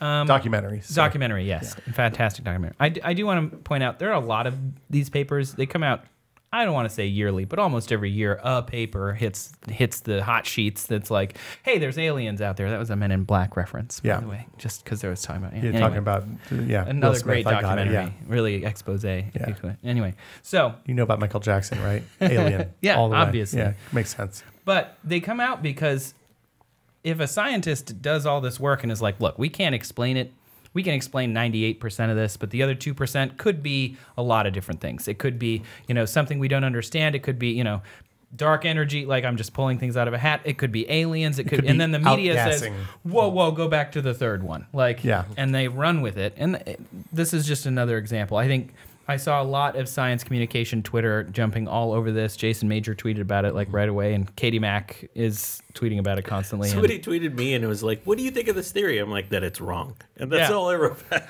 Right. I think I just feel a little bad about that. I think I just comment tweeted because I was like on Wi-Fi for a minute while I was camping, and I saw it and I was like, what? And so I quote tweeted and just wrote no. Because it's like, but what if, man? Well, then that would be great. Even the scientists are saying it could be that, but they're not saying it is that. Yeah. The good news is if it is actually aliens, we're probably okay. Because if they wanted to wipe us out as fast as that thing was moving, all they would have to do is aim at us, and which is just we'd be a slight big course correction. chunk of rubble in the middle of a solar. We'd be a new asteroid belt. Yeah. Then we got that going for us. That would really accelerate climate change. All right. I want to bring this back to our big story of the day, which is about poop, because Trace really brought up poop as a real quintessential 2018 item. And so, gentlemen, have either of you been constipated before? In my life, yes. Yeah, I'm asking personal questions. Only after I had my appendix removed. What's funny about that, and this is a very controversial theory, is that there's linkages between people that have developed Parkinson later in life to early bouts of constipation. Like early as a child or early as a young adult? In a later stage of their adulthood. But they've always tracked the symptomatic relationship and has wondered why this exists. And so in Parkinson's patients, they've identified a protein that tends to clump near the neurons that end up degrading. Clump is the wrong word. Yeah, that's actually how they use that. But it just reminded me of poop now. I know. Well, this is a whole poop story. Millennials are really into poop, I heard. Yeah. But this alpha-synuclein protein essentially clumps together. It's sort of misfolding in sort of a way. And they think that might be helping degrade the neurons faster. And when they tracked where this protein could be coming from, like what is leading to this protein misfolding, has brought them back to protein development in the appendix. Eat more prunes. Related to potential constipation starting periods of misfolding of this protein, and it's sort of propagating through your nervous system almost like telephone. Wow. God, the gut is so cool. I just want to emphasize this is not settled theory. It's really controversial. There's a lot of people that don't think there's enough evidence for this. Right. But it's one of those that the reason I put this in the story that I think is really important is that we oftentimes think of neurodegeneration and all of these class of neurological disorders as being a brain disorder. That something's happening in the brain. Yeah. Yes, something's happening in the brain. But more and more, we're seeing whole body system, holistic issues in your body predicating that results in the brain. Well, I mean, a lot of that probably comes from the fact that for a long time we assumed that the blood-brain barrier was more or less impenetrable, except for two really specific things that like energy, like ATP and stuff like that. So. It's interesting. And while we learned from Joe DeRisi on the horrifying podcast you did with him a couple weeks ago, our very special Halloween episode, that the brain biome tends to be pretty pure, I still think this idea of proteins actually propagating is a constant issue that we need to really be thinking about. Hold on, as a no appendix person that got constipated after my appendix was removed, does that mean I'm pro or anti Parkinson's at this point? Recently published, there are 4 studies that came out in the last 6 months that indicate that people that have gotten appendectomies have had a lower incidence of Parkinson's. Yes. Oh, suck it. I think I'm going to cut that freaking appendix out. I can do it right now if you want. I played the game. I'm going to go full Kardashian on this. This is one of those crazy things. They did analyze the health patterns of 1.7 million Swedish citizens. That's how they pull a huge database to actually come up with these statistical effects. I don't believe this one totally yet. I think it's more it's just pointing to an area of really deeper investigation. That's cool. I mean, it's interesting because these stories are the ones that stick. It's like the guy that discovered A. pylori is the cause of most stomach ulcers, right? He was a crank for a long time, and then all of a sudden they started. He drank the A. pylori, took the medicine.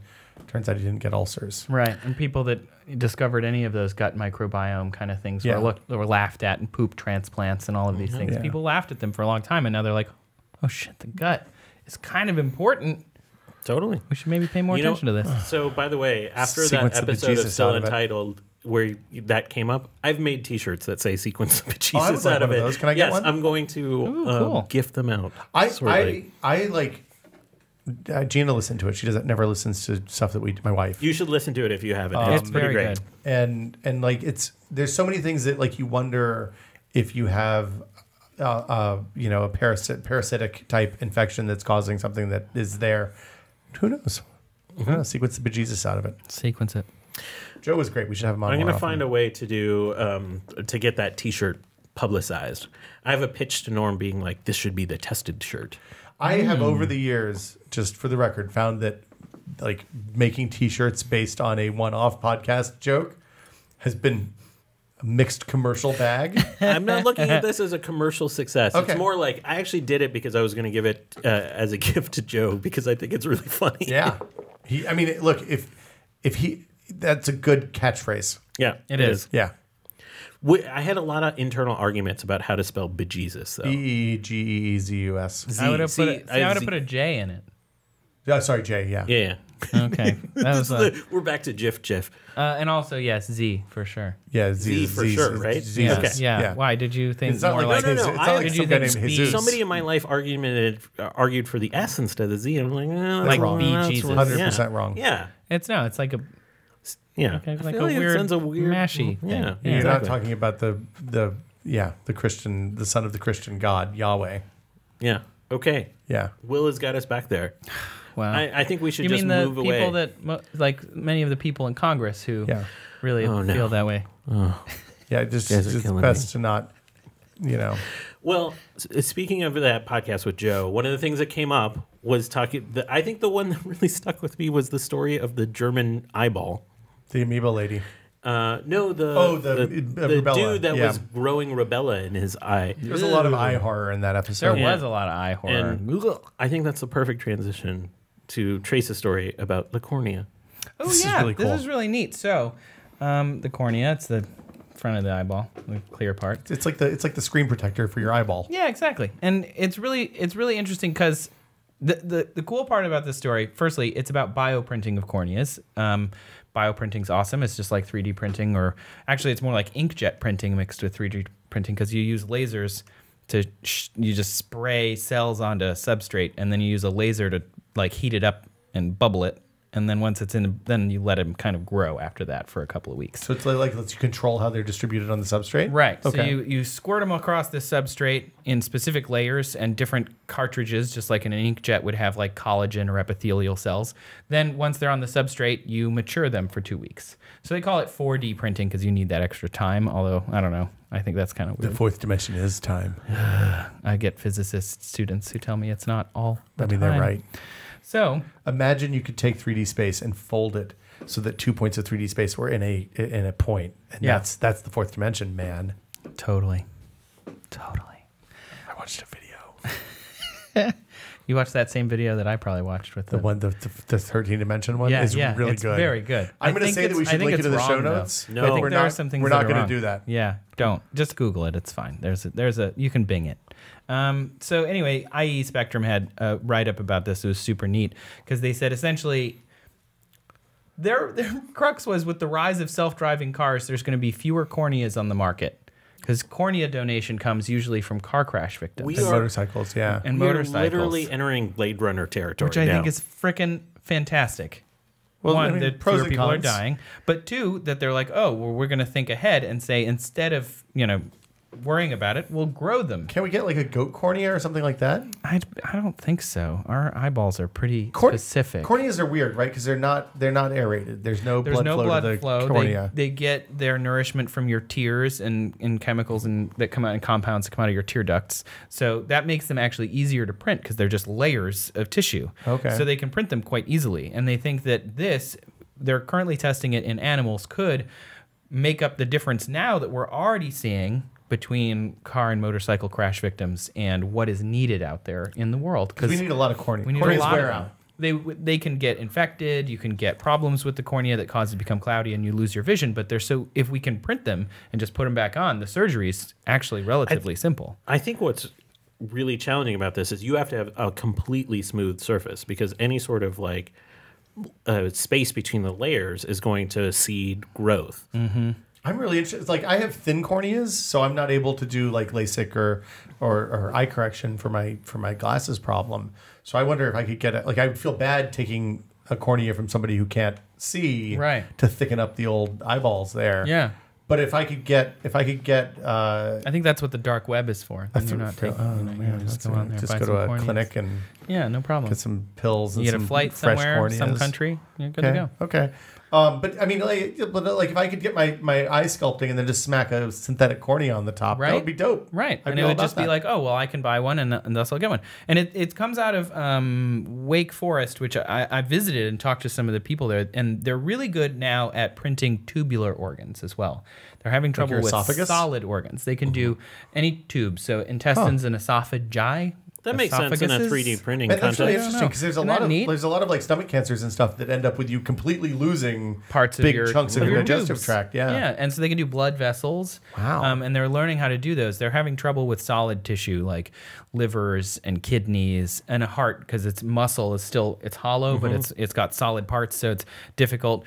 Funnily enough, they're also getting pretty good at penises. Oh. Because it's That's essentially tubular. a tube organ. Yeah. And so that's good for their Wounded Warrior project. So if you Okay. get your Yeah. dick blown Well, off, that's not you where can I just thought get that a was new gonna one go. that they grew in a lab, which is so great. It doesn't necessarily work the same way, but it can you make think people they- feel whole again, which Do you is think awesome. they That's call cool. it Thingiverse for that too? Selecting which one? Would That was that- worth it. The VR Minute. Virtual reality this week. So no Jeremy, no Norm, but we still have a William Smith. Yes. That's going Hello. to do the hard carry through the VR area. I think we have to start with all the news surrounding the Facebook reorganization around Oculus, both for VR and some of the AR projects they had. And I think this is really just an open question. Like, do you see this reorganization as a healthy move forward? Like, what are your general thoughts around it? I mean, we talked about this a little bit last week with the Brendan Uribe leaving amid rumors that they had killed a more ambitious Rift 2.0. I mean, it's unclear to me. I'm a little uncomfortable in general with a giant faceless multinational corporation, especially one who our relationship as a society with is as fraught as Facebook's is right now, owning a substantial part of the hardware for what is, I think, the next interface for computing in terms of VR and AR. I'm interested to see. Like, I think we're not going to know whether this reorg is good or bad until we see what comes out of it, right?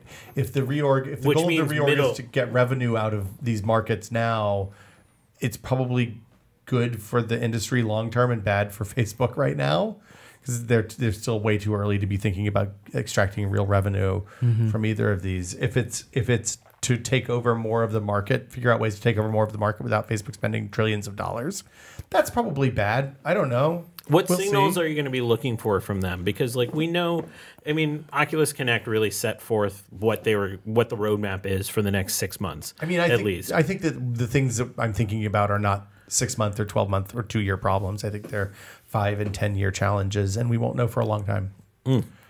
I think we'll see when they start buying up developers, when they start buying up hardware companies, when they start gobbling up different parts of the ecosystem. You think acquisitions are a possibility on the near term horizon? There are definitely people making interesting products, and like, here's the thing: it's really tough to say what Facebook's doing these days because they're under such fire for their being Facebook, for doing Facebooky stuff that was fine for 10 years and now all of a sudden isn't. And I think that they have a real crisis in terms of what does Facebook look like going forward, what's acceptable, what isn't, what's going to get them, investigated by the House next year, and how do they navigate this new reality where, they're not seeing user growth in North America anymore. They're not seeing the kind of stuff that they're used to. and how they react to that, and whether they make Microsoft had similar problems. If you think about it, 20 years ago, at the end of the 90s, when they had a massive operating system monopoly, and they saw federal regulations that came down that ended up being ultimately kind of toothless, but fundamentally changed the way Microsoft does business and made them aware of the cost of stepping over the bounds as a giant tech. I mean, not exactly a monopoly, but kind of a monopoly. And Facebook's in a similar situation. How they react, how Zuckerberg reacts, and how they shift the company to address the new reality of their responsibility as a place where almost anyone can have a voice as big as, say, the New York Times is the challenge that they face right now. And I think the AR VR stuff is actually the smallest part of that. Look, I'm not embedded in the VR culture as much as Norm, Jeremy, and you are for sure. But you can see the tone of pieces that come out right now that are just unsettled about the future of Oculus in general. And I think that tone existed before Brendan left. And I think all of that has just heightened what has been in existence for a while. All that being said, I feel very differently about it. I mean, I think there's big questions about scale and return on a lot of this investment that Facebook's made. But in the short term, I feel like there's even more stability with some of these departures, like that there is like more of a focus emerging on what it's going to be. And people might disagree with what that focus is going to be, which it seems like they're going much more in on the Quest than we thought. If the rumors are true, well, the Quest and the inside-out tracking, but they're moving away from whatever this higher-end developer rift that was rumored that Brendan was shepherding. Maybe, we don't know. I see that as like that focus is only going to be a benefit to the industry as a whole. So, it's tricky because if you look at what we could do today, if we had, say, eye tracking in the headset and much higher resolution displays, where we could do foveated rendering and run stuff at like eyeball resolution inside the tiny circle in the center of your field of view where it actually matters, that's really interesting and compelling. But right now, the market kind of doesn't support that kind of technology, and I think realistically, it's not until we see tens of millions of people using VR every day. And the question, like, Quest is a product that will get us to tens of millions of people running VR every day. I hope so. So I don't, I don't know. I think at this point, I mean, I think the interesting thing to me is that Facebook is spending time on this when they have much bigger problems happening. I wouldn't be surprised to think that Facebook is only spending a very small amount of time on this, and as part of the larger picture. Yeah, because like you said, there's bigger fish to fry. Like they're going to be talking to congressmen a lot next year. Yeah, that's my assumption. And I don't know as much either about VR as you will, but I talked to some students at Berkeley yesterday. I was talking to them about digital media marketing, and I ended up asking them about 360 video because we used to experiment with it a lot at Discovery and at Seeker. So I asked them, how many of you have ever seen one, and not one of them raised their hands, which I think if somebody was going to get them to watch that, it would be more likely to be a Facebook, Instagram style product than probably a lot of other products out there. So Facebook has a lot of power in this area. So the challenge of that stuff is that the people who invested heavily in 360 have almost all bailed out of it at this point because nobody likes watching it except for maybe people who are watching porn. And the rest of the market kind of like the cost of developing true 3D stuff is really really high, and it's challenging. So I mean, I think like I said, I think until we have a real platform for computing inside those headsets, so you can do things like check a pop-up in a browser, check your Twitter feed, check your email, check your text messages, that kind of stuff while you're doing something else. It's a little bit difficult to say whether consumer VR and that kind of scale is going to take off in a way that matters for more than just gamers. Yeah. I'm going to burn through a couple stories because we don't have much in the VR Minute this week. Oculus TV has released, according to some users on Reddit, some full gamepad support if you sideload on. What's Oculus TV, Kishore? It's the thing in the Oculus Go. Like the watching videos on the... Okay. Yeah. That's fine. That sounds nice. Yeah. I think this is just natural to have gamepad support. It's better control. What kind of gamepad can you use with an Oculus Go? Like one of those Android ones? It's they Looks like listed Mad the Catz Micro, a Logitech F310 IP. this person did one with an X-Bone controller, which is great. There's That's a what you bunch. want. Like the Bluetooth X-Bone? Okay. Yeah. I'll have to get one. Oculus Go now has a case, a portable carrying case, according to Upload VR. That's Just good. chuck mine in a bag with a microfiber over the lenses. Have you Yeah. have you had any problems with that? No. I mean, that's literally how I carry every VR headset that I carry around with me. No. He's I put it in a careful. microfiber bag, and I put a giant, You just put it- like a 2-foot square microfiber that I pack into the face hole, and that protects them well. And then I I don't like the idea of a case though, if it does that for me. Yeah. Because otherwise I have to carry around all that microfiber stuff. Yeah. And I have so many Sure. pairs of glasses where I just lose that anyways, right? So That's true. I'm shown as not a good user Yeah. for this. And the final story comes from Jeremy. It's a story about real go-karts, real, those ones you see at the racetracks. Yeah. And VR. It sounds like a great idea. How? But how is it a great idea? Like people are driving real go-karts and wearing VR while doing so. Like mean, imagine wearing Looks like like they're an wearing Rifts. Yeah, it does look like they're wearing Rift, so I don't know where the computer is. Probably in the go-kart. Yeah. is what It looks must like. be in the back of the go-kart, but they're driving through, a Are real they playing go-kart real track. Mario Kart? Because that awesome. No, I mean Looks that's like all they're we playing want. Wipeout. That's all what we want. to want do. Wipeout. That's want. what we want. I want Wipeout.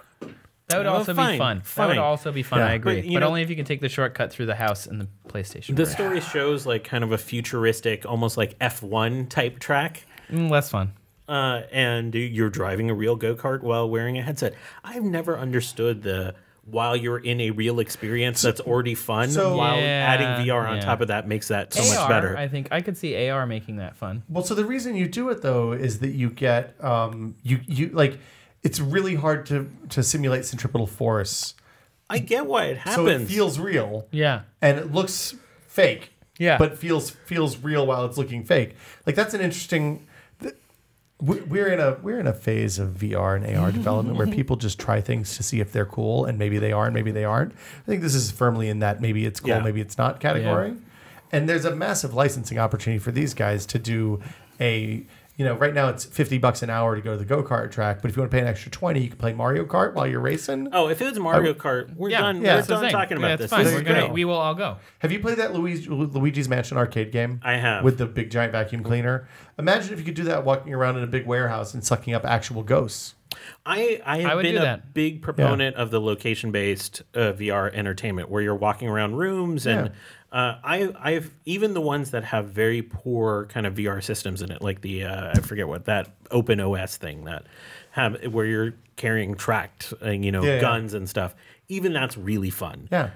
It's not always the most replayable, but the Void, like Star Wars experience, like Norm and Jeremy really liked it, and But you're that's not going to do that 3 times. You're not going going to do do it that. once and be You're gonna, done. Yeah, exactly. But I think there's a real market for that location-based experience. This doesn't quite do it for me, but I would probably try it out. I'm interested in this. It seems incredibly dangerous, and also I don't see them wearing helmets. So I have to assume, like I've done the fast race cars down the peninsula, where you're going like 50 miles an hour. This can't be that. Yeah, and I can't be. can't imagine that you're going that fast with these because that would be terrifying. Yeah. Also, let's just one more. Wear a helmet when you do go-karting. Yeah, Sure. Come on. you should. Your brain is important. Protect your brain. On that note of protecting your brain and watching out for constipation, especially if you still have an appendix, I think that wraps it up for us this week. Yeah. Great places I need to leave it. I think. Trace, Yes. where can people find you and the stuff you're creating now? If you look for Trace Dominguez, I'm everywhere. You're the only Trace Dominguez. Dominguez, I'm the too. only Wow, one. really? Yeah, there's I've only always one wanted of to be me. the If only you one look of for me. Trace, you're going to find a lot of people. But if you look for Trace D or Trace Science, you'll find me. I'm all over. I got a YouTube channel. I'm making science videos every week, and then I'm on Twitter. And You've put out some Facebook. great science videos lately. Do you It's want to been plug really any fun. of them? Yeah, the most recent one I did was about if you watch cable television, which I have done a lot more since I'm now a freelancer. There's an ad that runs almost every hour about Prevagen. It's a drug that allegedly comes from jellyfish, and it's supposed to help you remember better, especially people who are older. And I looked into whether or not it is real. Is it real? Well, you should watch the video. But I'm older But, and I'm yeah, curious. So I feel like essentially, that's probably a snake oil let situation. me put it this way. It's one of two things that they isolated from this specific crystal jellyfish. One of them won a Nobel Prize, and this is the other one. Ooh, so it's probably pretty good. Other one. Will, what are you up to these days? I make cartoons with virtual reality, with the Foo VR. And then I also play video games pretty much every night on the twitch.tv/notthatwillsmith where you can find me. It's totally enjoyable. Thank you for the one listener That's that sent fair, in eh? some wheel pins to adorn us this week. Yeah. Those are nice. And I just want to say for all of my brothers out there, that was an excellent charity stream over the thank weekend, you. and it was really delightful to be a part of it. It was funny because I went back. So after 25 hours, we went 9 a.m. to 9 a.m., which is the way to do a 24-hour stream if you're going to do it. Because then you wake up in the morning, you eat some food, and you jump right into it, and then the next day is horrible. So I went afterwards. I went to sleep for a little bit, like an hour and a half, and then I had to go to a kid's birthday party at one of those inflatable bounce house places. Awful. That sounds amazing. And I was delirious running through obstacle courses. And like normally when you do that and there's a bunch of 5-year-olds around, you kind of pull back a little bit, but I was just going for it full speed, like leaping over the obstacle courses, landing on my shoulder, rolling, all that stuff. That sounds like you had a lot of fun. The other dads were very impressed. I had and one of the those moms at my were kinda 30th pissed. birthday party. I'd be. You gonna pump it up? No, it was like a big Batman themed Oh, yeah, 30 that by sounds 30 good. foot one. That sounds It awesome. was really fun. So I highly recommend them for adults. Yeah. I have a couple things to recommend for listeners. One of my favorite books, I think my favorite book, science book of this year, is called All Over the Map. It just came out last week. Ooh. It's by former Wired Science blog editor Betsy Mason and Greg Miller, who also wrote for Wired Science.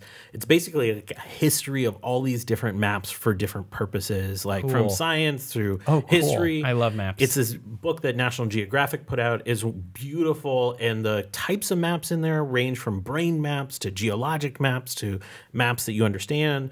The cholera outbreak maps that you haven't heard of from England back then. It's really great. Cool. It's one of the best books I read. And then my wife has put out a board game called Where To for youngins. She works for a company called Little Passports that's available now. And so it's her first board game. And like my 7-year-old is totally addicted to it. And Awesome. hopefully yours can be too. Yeah, it's good to get 7-year-olds I've addicted got to to check things. that out. Yeah. I mean, as long as it's not the stuff you find in the basement of your Winnebago. Also, Sure, yeah. because this is weird, I'm going to wish a happy birthday to myself yesterday. Happy birthday, Kishore. Happy birthday. Sorry, I didn't know Thank if you you. wanted to make a big deal about it, but I'm going to Yeah. say it now that it's in the past for Yeah. all the listeners. Yeah. So now Happy they so can. don't birthday. tweet him because Yeah, it's don't like tweet me. you're It's- wasting your time. yeah, You missed it. I'm going It's to tweet you. not But happening. make a I'm note for tweeting next you year tomorrow. All right. on November the 7th. And Hey. it's Mass Effect Day. What are you doing? You're not helping. You know, it's also Bobek Ferdowsi's birthday. We're birthday buddies. Really? Your birthday What? pals? That's a I good got one. to text him. Yeah. Happy birthday, Bobek. All right. We have an outro from Kerber, and it's called Jungle Book. Hi there, I didn't see you.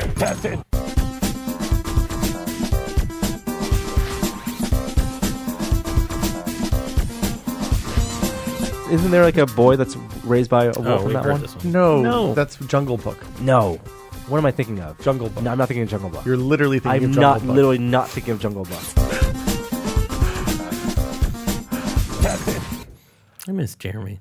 I miss Nora. Hi there, I didn't see you. It's just the outros never stop. Check out my never stop. SoundCloud. We actually need more outros, so please send them in. Thanks, everyone. Bye.